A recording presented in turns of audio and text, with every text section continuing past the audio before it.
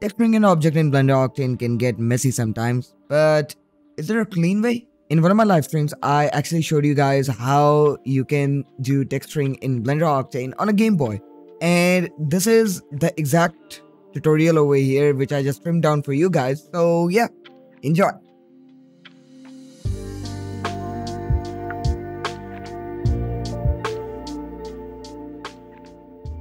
Now let's get into the texturing phase.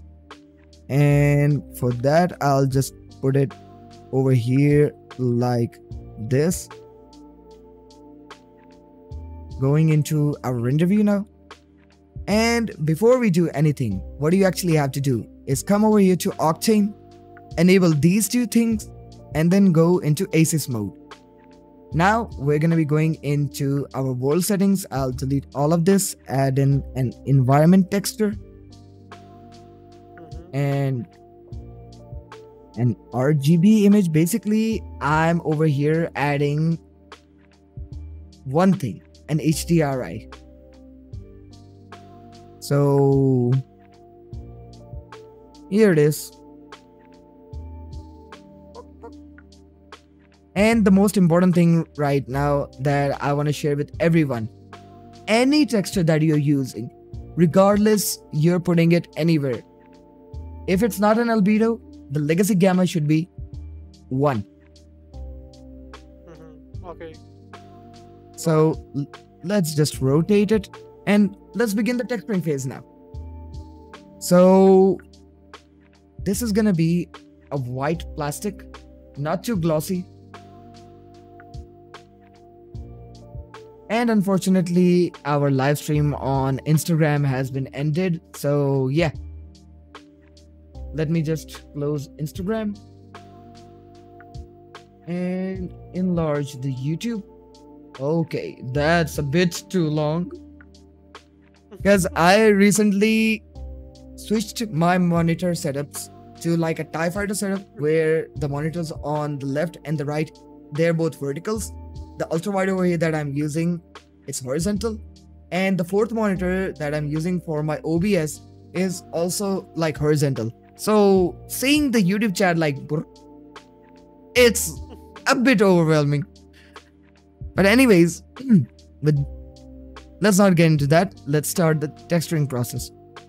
So I'll make a new material over here, and I would actually go for this black one. This one speaks to me. So I'll just go black. And now what I'm going to be doing is adding in a bit of roughness. Something like that. And I'll add in a cinema 4D noise. And if you guys also have the Node Wrangler add-on for Blender Octane, because there's like a specific version for it, what you can do is press Ctrl Shift and click on it. Use 4D. Enable all of this. And let's just scale it down for a second. And I'm basically trying to find a smudgy look. I'll just scale it up a bit. Yeah, something like that. So I'll just plug this into our roughness over here. And it might look like a mess for now. So what do? Let's just place it back over here, add in a gradient map.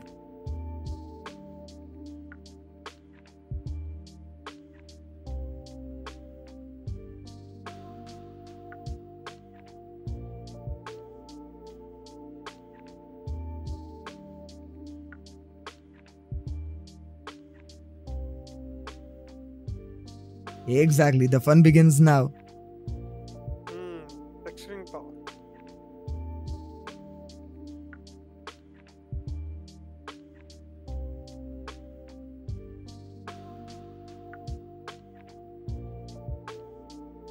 So let's just save it. Okay, we got that right. Now what we have to do...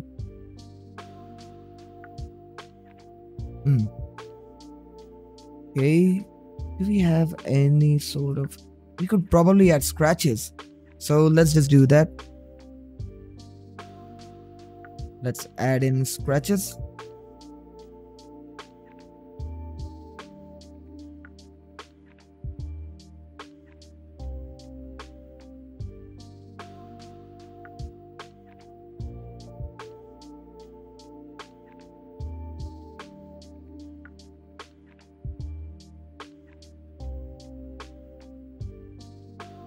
Let me just disrupt the pattern a bit and add in another gradient map.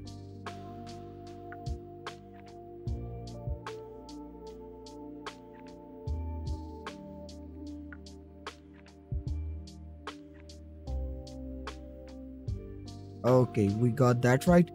And let's connect this over here. And the scratches are gonna be going into the bump. I'll just increase it a bit.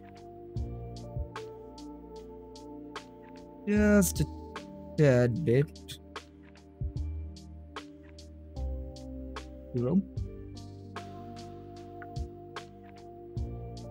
Yep, just like that. And the buttons, I presume, are gonna be glossy. So let's just do that as well.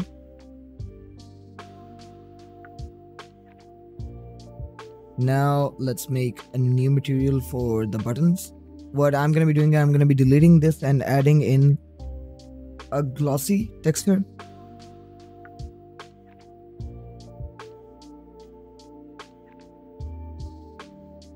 And just darkening it down a bit. Yep. Yo, let's just try a dirt texture with this one as well. So I'll go to dirt texture.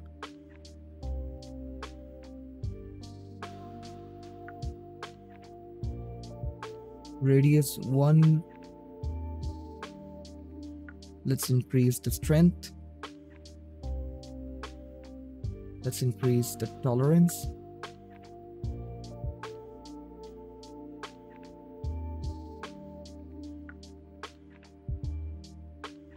Distribution be all the way to 1. Let's save it. Increase the strength a bit.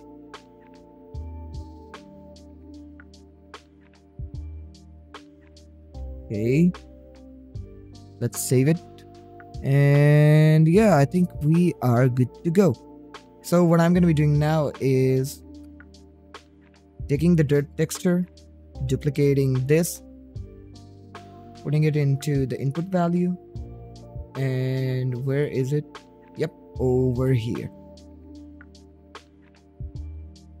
So instead of like the white color, I'll just put in like something grayish. So yeah, that's like advanced texturing for you, but not like super advanced. This is like a basic node setup that we did.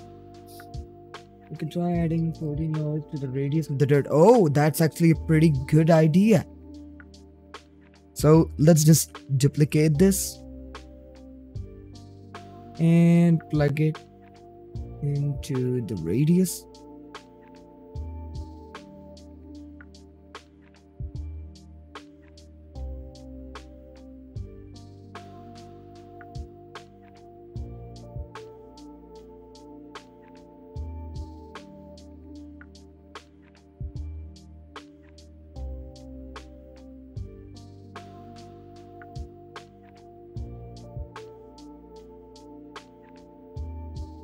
Okay, I think that's like good enough for the stream.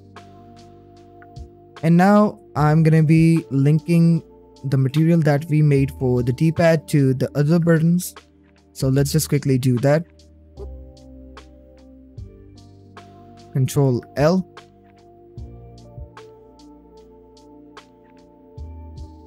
Link materials.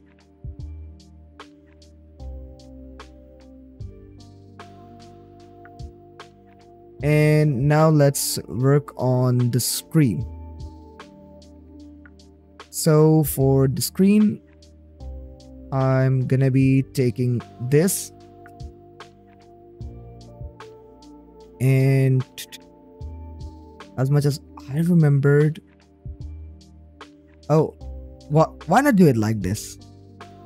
Shift D, P, selection, and I'll just put this right above the screen because this is gonna be our screen protector. So I'll go into my materials, new, delete this, add in a specular material. Here it is.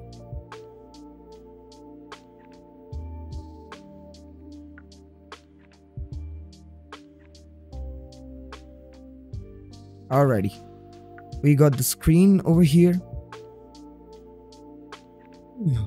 Okay, let's save it. And over here, fake shadows, effect alpha. And what I'm gonna be doing now is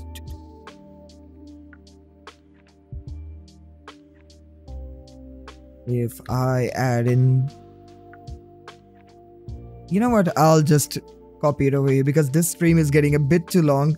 So I'll just copy it and just paste it over here and yeet, plug it into our bump.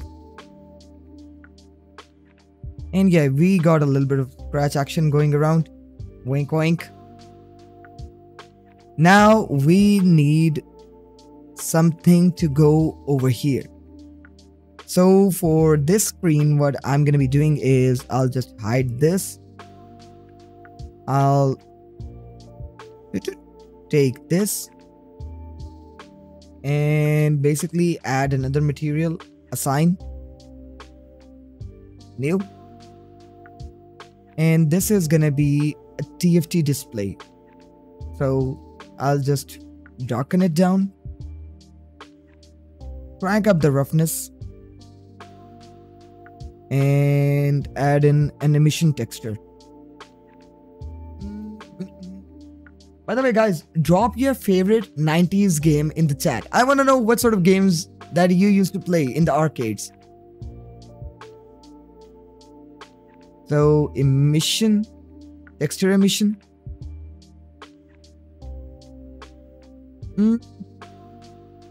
Okay, let me guess.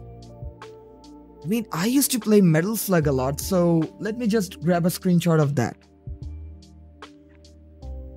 Metal Slug X. So I'll go to images.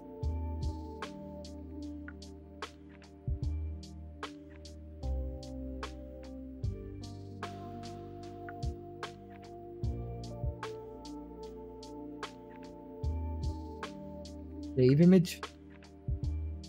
And yeet. Saved. Now I'll just save it. And I'll just add in an RGB image.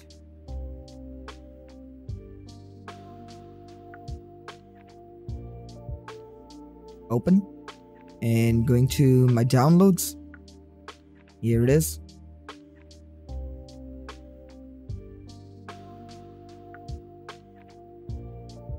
Okay, so to fix this, what we're going to be doing is we're going to be going into the top view and we're going to be going into the UV editor, opening up our image, selecting everything, and just going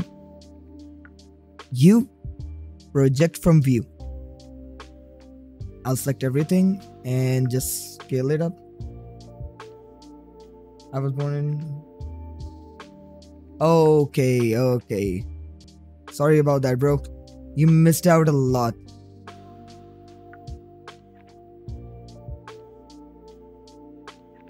I mean, this is not like the exact resolution, but it will have to do for now.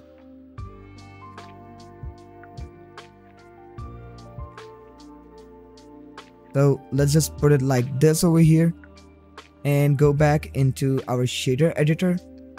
And the power should be 1 or like 5. Hey, nice man. Dude, you really should try this metal slug game. You're gonna be loving it. And Alt H to unhide our glare screen. Yep, there is our screen. And why is this guy floating? Get out. And with that, ladies and gentlemen, we are also done with the texturing part as well. So ladies and gentlemen, I hope you learned something new today, and if you are going to be implementing it, hey, I would love to see the results. Just head on over to instagram.com/HassanUmarOfficial and show me the results. I really want to see it. Or better yet, hey, join our Discord community. Links in the description. And if these sort of tutorials and these live streams are helping you out, I would really appreciate it if you guys would subscribe to the channel. Or heck, even just like the video so I know you at least heard me. So yeah, I mean that's about it, but I'll see you in the next one. God bless you and your families.